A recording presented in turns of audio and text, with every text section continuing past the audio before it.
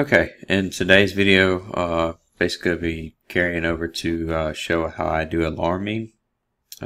This is an alarm summary page. Basically, I'll have like a first out fault up top, and then I'll have a another, basically an alarm summary of any kind of alarms that pop up. So, and you can kind of space this out how you wanted, but the premise behind this is, and I'll show you the logic, is you have basically a first out fault system, like a routine, first out fault ALMD. So that will be delivering the alarm, message to the alarm summary. You have a warning ALMD, and then a fault. So basically the fault triggers the bits. So real quick, I'll kind of explain how the system works. So this is the reset. Rung 2 is a reset. Rung 1 is the trigger to the reset. That's just the FOF reset. And that point, we index a 0 into all 15 of the words that we are going to mask. We also index a 0 to the results, and a 0 to the control position and the fault number. So at that point, we'll talk about the next section, which is the basically the mask. Sorry about that. So in the mask, basically we have 14 or 15 words of data that we send through a mask, and the mask is masked to a -1, so that it will have a result of whatever comes in will come out. If not, it would be offset. So just know in the mask, and that can be explained easily if you go to the instruction help. Basically, it'll indicate the pass through, and so you can kind of see what happens when it happens, and thereof how to use a mask. We won't kind of get in too deep into that, because that's kind of I kind of want to address some other stuff in this video rather than just instructions. So basically, again, we have 15 words of data. So if you look at 15 words, so 15 times 32 bits, right? We have a total of 480 alarms that we can put in, right? And this is a first out fault system, so the first one that passes through is going to win. So, and I'll get exactly to that in just the next rung. But the premise behind this is to send all 15 of the words through a mask, each one of them having their own individual mask. So you can see that, right? All the way down to 14, and then after that, it basically goes to a point that it says, if the fault reset is not pressed and the file bit comparison control is equal to 0, then it will keep scanning all of the words of data that we filtered. So what we do is we take the filtered data, which is right here, into the source of the file bit comparison, and we compare it against 14 or 15 all zeros. So another array, if you would, a dent of 15. So 15 words of data that are all equal to 0, and that's easily shown that they're all equal to 0 right here, right? So we'll go back to that. Okay, so we're basically comparing all the filter data, which is the 15 dents, against the 15 dents of 0, and the result comes back under the result FOF. Now, the control right here is just the control to run the file bit comparison. And as it's running, it's scanning through all 480 bits that we have. Now if it finds any one of those bits, it's going to deliver that exact position, and that exact position will show up. So and then the very next rung, that position will again not be equal to, and then show a fault detected.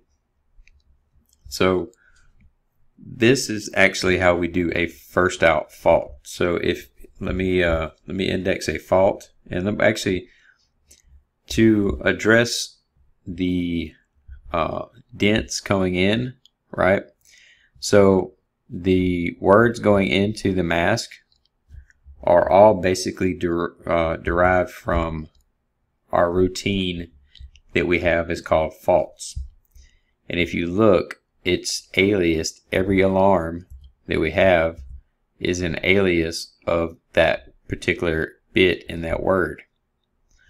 So all the way down to our total that we have. And in this case, I'm not using all 480. I'm using 240 because this is simulation, and I don't want to eat up too much memory in the simulation. So it is still scanning all 480 bits, but it's not actually using that. So if I trigger one of these bits, it's going to come back to pass through our filter, and when it passes through the filter, it's not going to equal 0, and it's going to end up in that position, whatever bit that I toggle. So if you would like to see that, I can come down, and I think I have some used, like right here. So if I toggle 97 and I go back to the mask, then you can see that word, basically word 4, well, it's just 3 right here. So, but it's 0, 1, 2, 3, right? So basically the second bit is passing through as the filter, and then it's going to come down and say, well, in that bit passes through to the 0, it's going to say, okay, I found position 98, right? Because it's offset by 1. And then after that, it's going to come down and say, well, position 98 was found and the fault was detected. So, and down here it says 97, which is the one we toggled. Now, to get that alarm to populate to the alarm screen, which I'll show you, that alarm populated right here. The condition was tripped. The message that popped up was the AV01. And to get that to pop up, I'll show you, is basically the other routine that says FOF ALMD.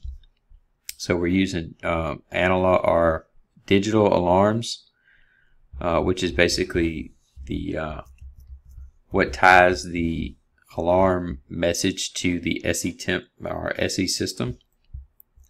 So let's go to, sorry, I scrolled past it, 97, and you can see that 97, if we open up the instruction, we can see that the tag string that we have in there shows what is currently being put in there. So we put a message right here that basically says that we want it to display tag 1, right?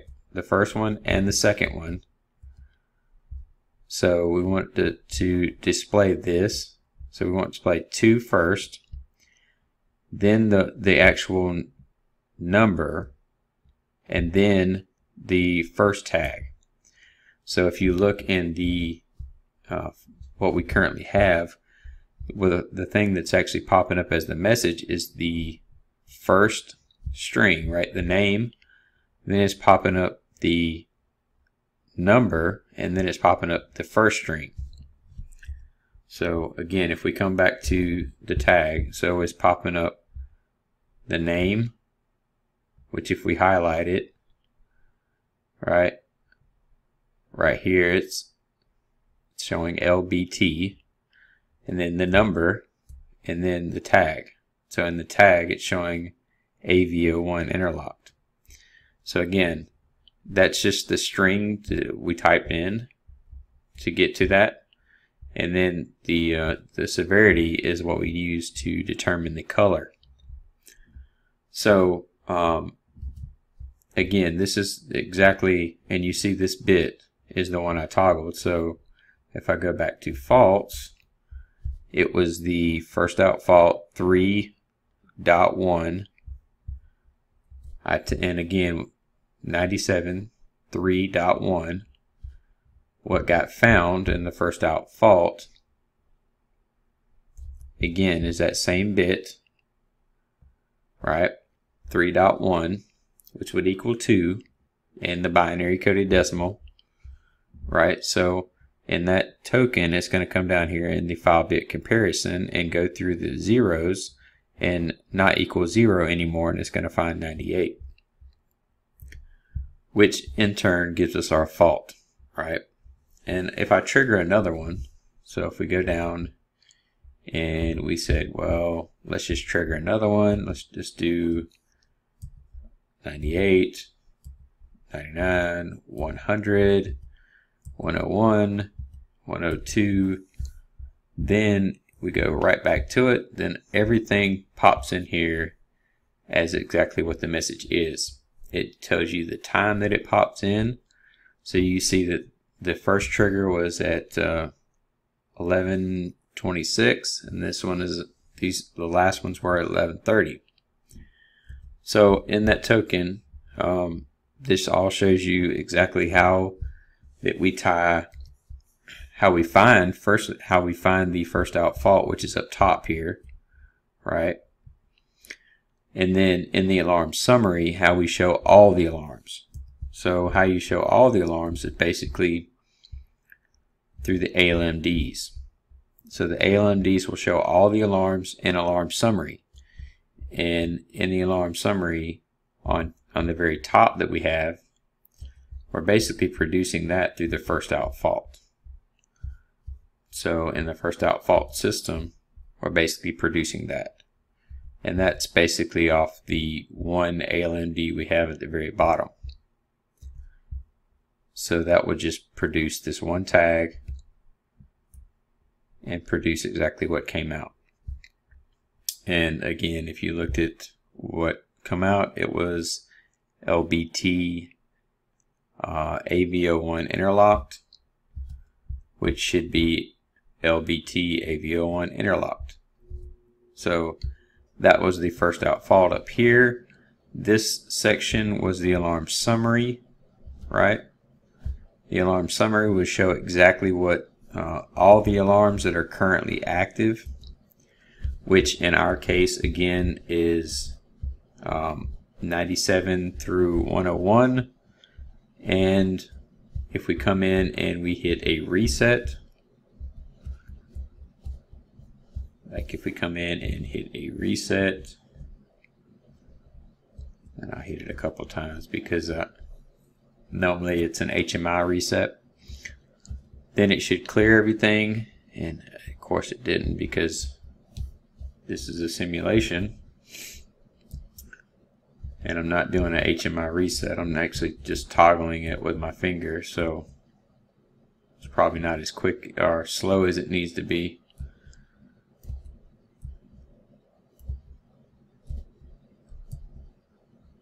Okay, let's see, that may have gotten it. Yeah, so it's back scanning now, so we should have no faults. All faults are reset. There's nothing in the first out fault up here. There's nothing in the alarm summary. And then we roll back to the system scanning again. So again, the file bit comparison is what we do all of our first out fault. If you wanted to research the file bit comparison on how to use it, basically just go into the instruction help. You can see exactly what we've done. You know how deep your arrays can be. Again, we're using it at 480 bits. So it's best to, and it even shows you, the flow charts and stuff like that if you wanted to look at that. So I'm not going to get into that for the sake of the time of this video.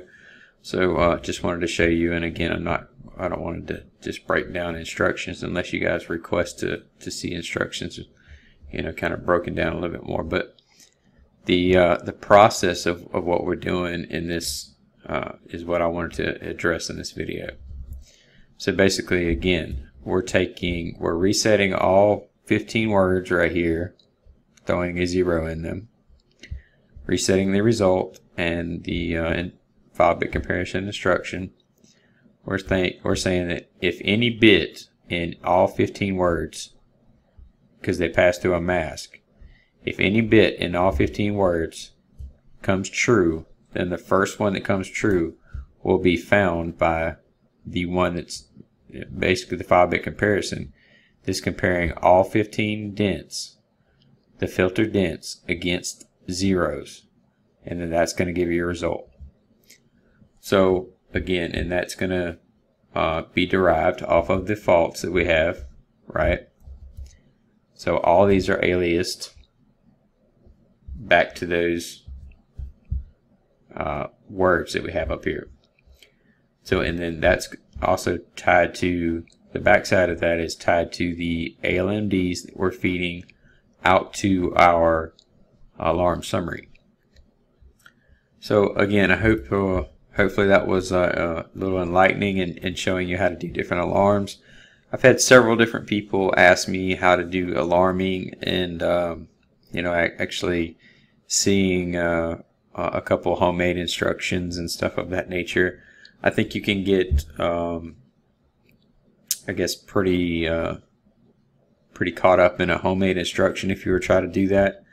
This is probably the better way, I would say, using ALMDs. I'm not saying you have to use a first out fault system, but I would definitely recommend using an SE system with like an ALMD, because you can put, and you don't have to have a word structure here, right? You don't have to have a string attached to it. That you can just type in the alarm you want right here, right? So you can just type it in, like you can name whatever you want to right here. You don't necessarily have to do it as elaborate as we did, but I just like to show you the potential that this has, you know, because it's a really powerful tool, and it ties in very easily with the default template of the alarm summary screen if you were just to make that.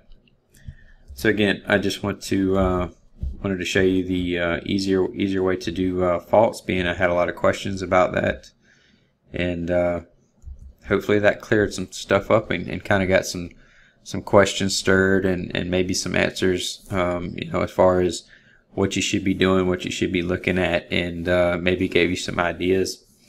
So hopefully that was helpful, and again, if you have any questions, just drop me a line, and we'll be talking to you. Thank you.